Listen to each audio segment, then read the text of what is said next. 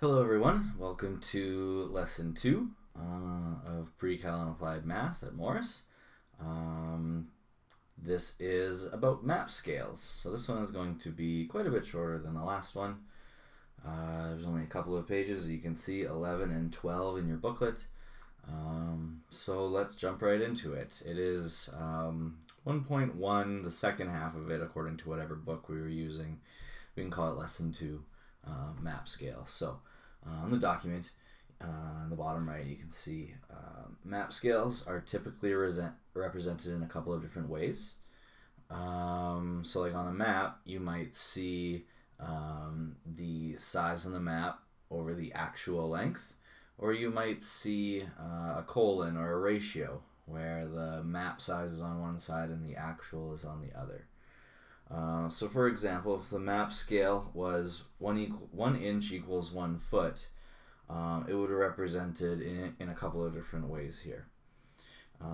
So we always want to represent it in the same units, like 1 inch on the map, 1 foot on the, in real life, it's hard to work with that. We want them in the same unit. So we know that 1 inch on the map is going to be, this is in the map, is equal to 12 inches in real life. So we would represent that as 1 to 12 or 1 over 12 as shown up above or in your booklet.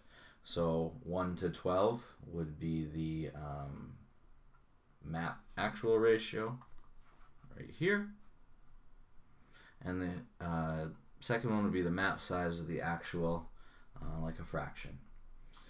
So if the map scale was 1 inch equals 1 mile, we would represent it 1 inch is equal to, we have to convert 1 mile into inches. And you might go back a couple of pages to our previous lesson and see that it is 63,360 inches. So we could represent that in a couple of different ways on a map. We might write 1 inch on the map is 63,360 inches, or we might write 1 over 63,360 inches. So these are two ways that it could be represented on the map. Let's jump right into some examples of how we can use this to find out what some actual distances are.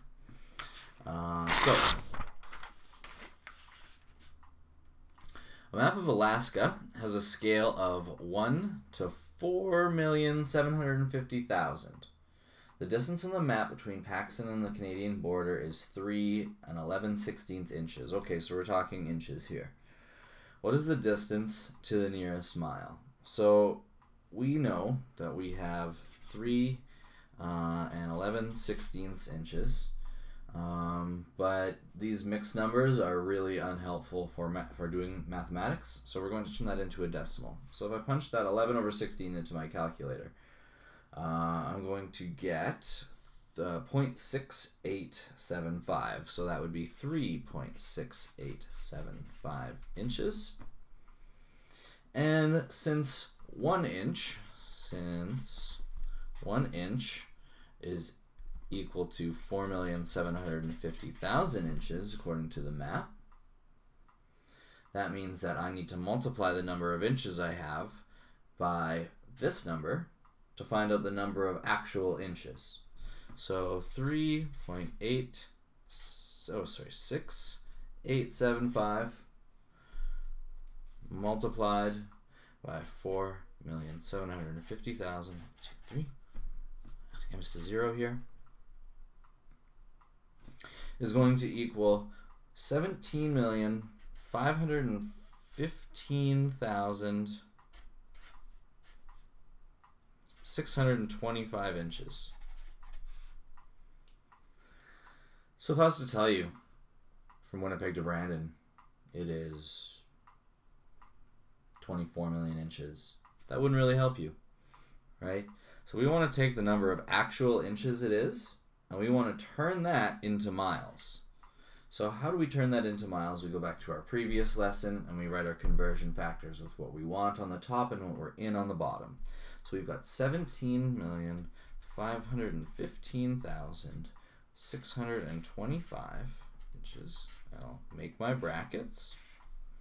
And I want miles. So miles goes on top, inches goes on the bottom. In 1 mile, I know that there are 63,360 inches. That's from above or from a previous lesson. So you divide those numbers to get, it ends up being approximately 276 miles.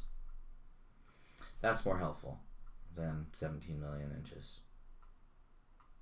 We'll move on to an actual map. So this is a blurry map of Canada, and just Canada on this one. I guess the assignment that you'll have has the whole map, the whole North America.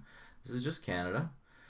And what we're going to do is, if the map scale is 1 to 44,352,000, this is in inches, we're going to determine the straight line in distance in miles from Victoria to Edmonton. So what you're going to do is you're going to take a ruler and you're going to measure that distance on your map. So actually see how many inches it is. I have actually done that, and it is, so pause it and actually do it, write down what you get. 1 1/8 inch. That's what I get, which, if I take that fraction, I turn it into a decimal, it's 1.125 inches. Now I measured it in 1 1/8 of an inch because that is how my ruler allowed me to measure it. I could have measured it in centimeters and converted it over, but you can't really get a decimal very well from the ruler. You can get fractions. So that's how you measure it, and then you convert it into a decimal. So it's about 1.125 inches to get from Victoria to Edmonton. So that was question 1. Good job, everyone. The second question, second step, is to use the scale to convert the map distance into the actual distance. And again, this is going to be the distance in inches. So we know that every 1 inch is 44 million, let's write that down, 44,352,000 inches. 1 to that number. So we're going to multiply these two numbers together.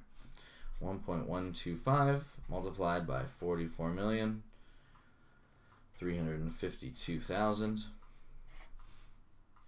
That will get us 49,896,000 inches. It's a lot of inches. That's not really helpful to understand how far apart two cities are.